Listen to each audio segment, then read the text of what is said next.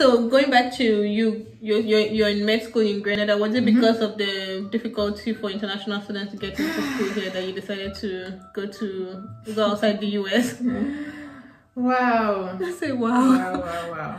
It's a very... I would say partly yes, because I had other options, which I said I was going to talk about. Another option that I have discovered actually works and I want more people to know about, especially for international students, is doing a master's degree. Or doing an advanced degree, like in anything. It doesn't have to be, literally it can be a 1-year master's or a 2-year master's.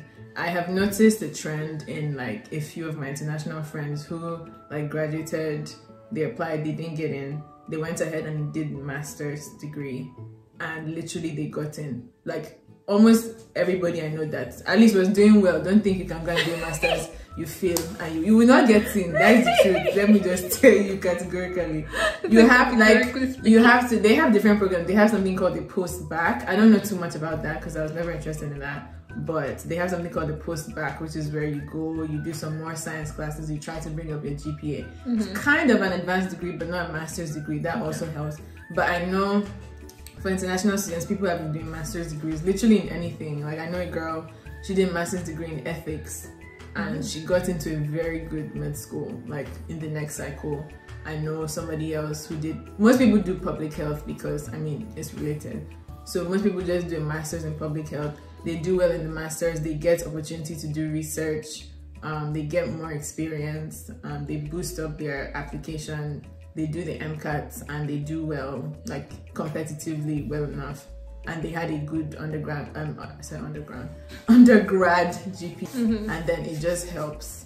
So I would say if you're an international student, if you have the funds, if you have time and you're not in a hurry, you're not on a left plan like me, then I would say look into doing a master's if you feel like you're unsure of getting in from undergrad, because from undergrad it has just become foolishly hard. I would recommend doing a master's degree because it's 1 year or 1.5 or 2, but like a lot of people are now getting into med school as international students through that route. So I would actually recommend that. Looking back, would I have done it? Probably not. And the reason is because I did 5 years in undergrad. Again, now an international student. It was only in the later part of my education that I had scholarships. So that's a lot of money. I'm not the only child. Like, so I was just like, But that's what spending money yeah, already. I said it's okay, one way or the other. God will take care of me. So and he did. He definitely did. So I mean, part of the reason why I chose to go to Grenada is because yes, I didn't get in. I was actually rejected from every single school I applied to, and that was new for me because before that I'd never faced rejection. Yeah, being a top student.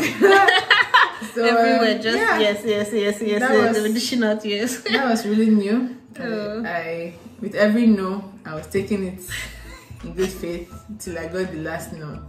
So I was like, what do I do now? And I knew I personally did not want to go for a master's degree because I felt like for me it was going to be distracting, mostly because I had a very strong and very good like undergrad degree. So I did nursing and everybody was like, why don't you just do a master's degree in nursing? Because if you literally do a master's degree in nursing or a PhD in nursing, that's it. Like you're going to make a ton of money, you're always going to have a job. And they're like, it's still in medicine. I'm like, but it's not what I want. Like I did nursing to get experience. I did do nursing because I wanted to work as a nurse.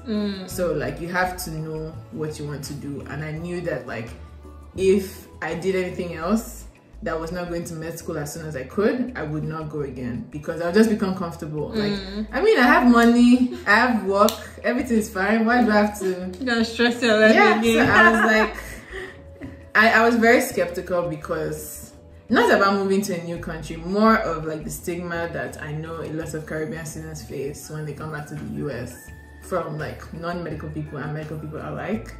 But I mean, I felt like I did my research. Thankfully, I did know people that were attending the school, so I got like honest pros and cons. I went to visit the school actually before I started. I went to visit the school, I went to visit the country, and most importantly, like I prayed about it, and I felt like God was leading me to do that. Yeah, so that's why I ended up going to Grenada. How's the experience been?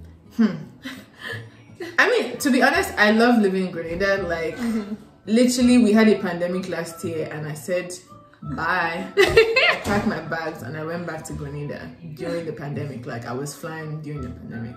So for me, I personally like living there. And I say this to people that Grenada gives me hope for Nigeria, which sounds very sad because Grenada is such a small country, but like it's also such a country that's doing extremely well, in my opinion, as a black country. And I felt like I was home because it is a black country. Everybody looks like me. I don't feel like a minority group. Like everybody's cool. The people are nice.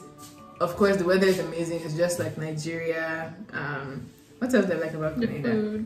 The food. I don't really like exploring food. So yeah. The opposite. But the beach. Yeah.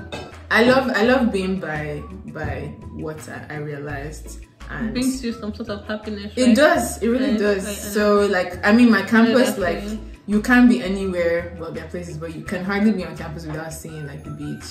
And there are different beaches. There are tons of stuff to do. It's really nice. It's lovely, actually. Okay, that's good.